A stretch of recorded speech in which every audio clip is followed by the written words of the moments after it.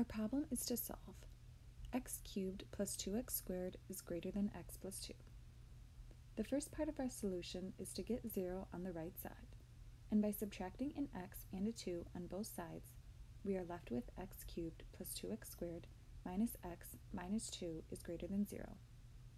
Then we need to factor our equation to identify the zeros of the expression. We can do this by grouping. First, we can separate our expression and take out an x plus 2. So we can factor to get x squared minus 1 and x plus 2. Then we can further factor x squared minus 1 to get an x plus 1 and an x minus 1.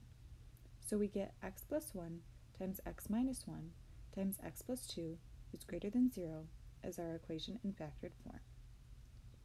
Now we can identify our zeros and put them on a number line to determine our test regions and label them as positive or negative.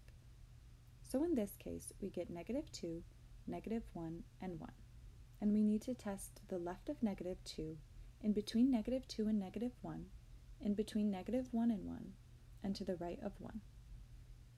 A number we can use to the left of -2 is -3, and plugging this into our expression, we get a negative number. A number we can use in between -2 and -1 is -1.5, and plugging this into our expression, we get a positive number. A number we can use in between -1 and 1 is 0, and plugging this into our expression, we get a negative number. Finally, a number we can use to the right of 1 is 2, and plugging this into our expression, we get a positive number. For our solution, we need to find what is greater than 0, but not equal to. So our regions will not include -2, -1, or 1, but they will be our positive region. So we get -2 to -1 and 1 to infinity as our final answer.